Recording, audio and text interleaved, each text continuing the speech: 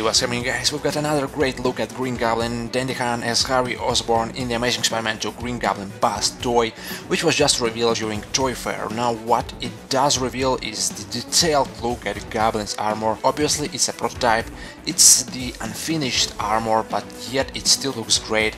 There is a green piece here and there, so we can call him Green Goblin, I suppose. Clothes, pay attention to the metallic clothes, which are probably covering his body clothes, which he acquires after his transformation, after using the Oz serum. And he has an earpiece, probably a Bluetooth device, which he might use to communicate with Electro. You know, enemies unite, so maybe Green Goblin and Electro will communicate this way in order to beat Spider-Man.